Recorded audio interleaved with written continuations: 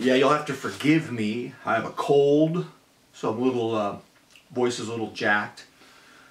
But I had the flu on Sunday and Monday. Had to drive my sick self 15 miles to Los Angeles for a COVID test. The results came back last night. I'm negative. And I'm really glad, obviously, though my doctor says, don't be so excited by a negative. If you're symptomatic, your negative could be false. Wait till your symptoms are gone before you consider yourself truly negative. And so the thing is, I wonder, there was no infrastructure for this test. The place, the Christian Crenshaw Center, was overwhelmed with people. And when I put my my swab test kit in the mailbox thing, I think I said this, it was so packed with test kits, I had to stick my hand in there. I told my wife, I think I got exposed to COVID putting my hand in that mailbox. They should have dumped that thing a long time ago, man. But, you know, they're overwhelmed. And if you see me sick next week, it's not from the flu I got last week, it's from going to get a COVID-19 test. So, I wanted to update you on that, and I was thinking of something. I listen to Joe Rogan sometimes, his podcast. I guess a lot of people do. I think a lot of people listen to him.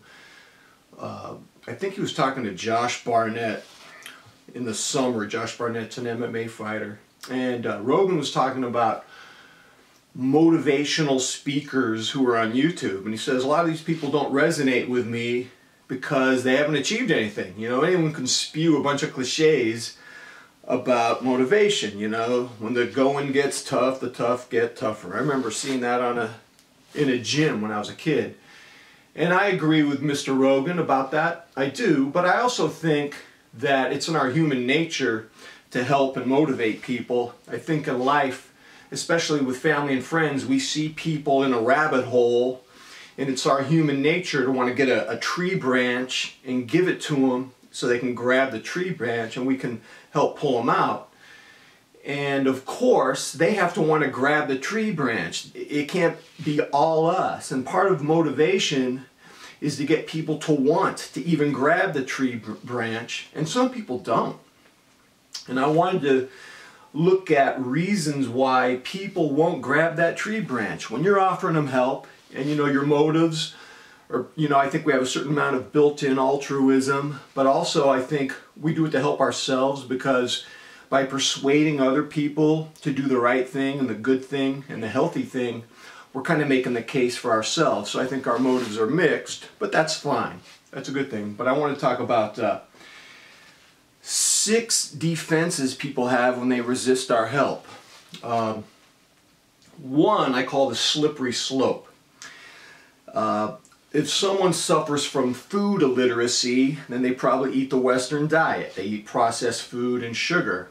And what's amazing to me is if you eat a clean diet, it doesn't guarantee that you're going to have a hot Instagram bod, but you will probably lose a lot of weight by not eating sugar and processed food. And a lot of people get really angry when you bring this up. They go, dude, you can't eat this, you can't eat that, you can't eat this, you can't eat that. Pretty soon, you won't be able to eat anything, man. And you really can't help someone who goes down that slippery slope.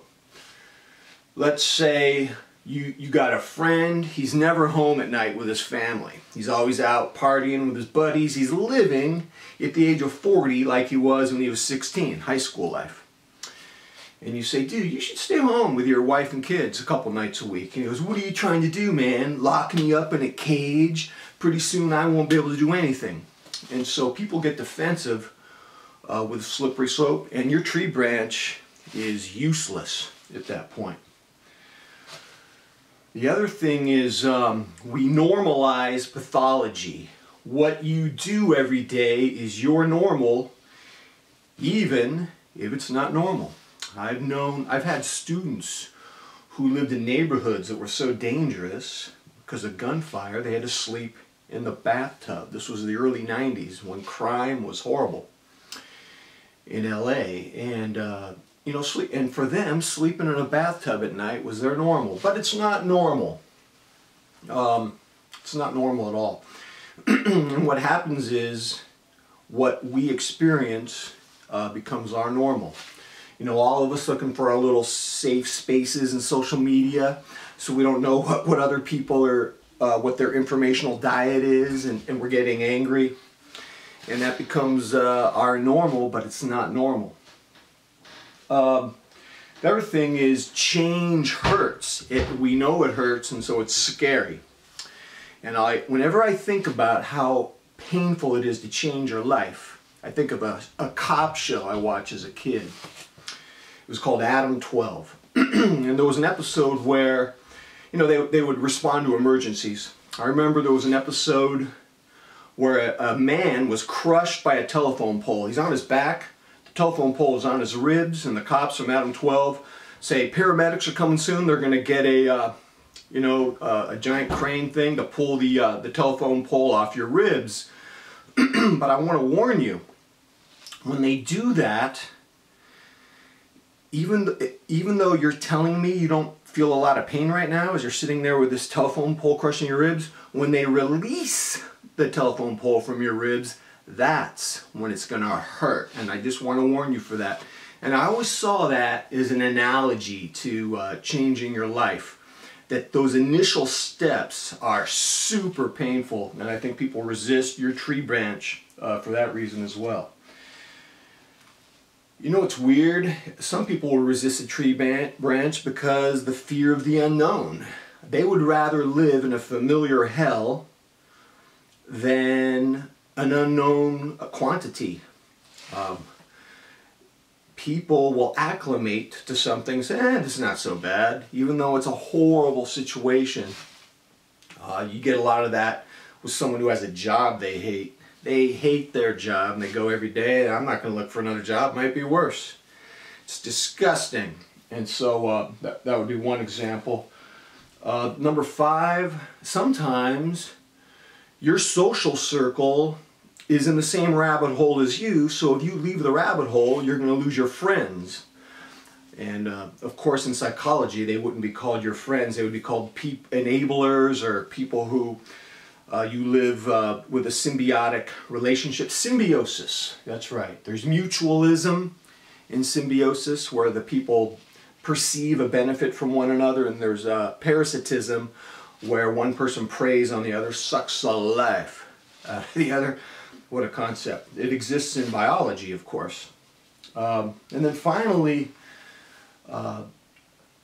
ego. What happens with your ego is you invest in something, and it could be bad for you, but because you invested in it emotionally and with money and everything, you don't want to let go. But you know, you'll see this in a relationship. So and so is going to get married to the devil, and everyone knows that person's the devil. Then you tell them, come on, man, this person's evil. And the person says, I've invested 5 years of my life, and I'm not going to give up now. Or you'll see this in Shark Tank, where someone has some venture that's failed repeatedly, and the rich people who are sitting there, they're going, this is bad news, man. You need to take your project, your venture, you need to take it in the back of the shack and take it out of its misery, man. And the people won't let go because all their hopes and dreams have been invested in it, and it's a real blow to your ego. And so some people aren't going to grab your tree branch. Now, Joe Rogan, I think he's correct about motivational speakers on YouTube, especially if what you're teaching requires expertise. Specialization, how to be a special ops fighter, how to do kettlebell training, diet, nutrition. I mean, if you don't have a PhD in nutrition or something, then I think you should not get a lot of credibility. Where we all get credibility, though, is we've all screwed up in life, and we're all experts at screwing up in life, and we can share our screw up with others, and sometimes that will resonate with people, that will motivate people. Ladies and gentlemen, have you ever tried to give a tree branch to someone and they lashed out at you, man? Let me know what you think.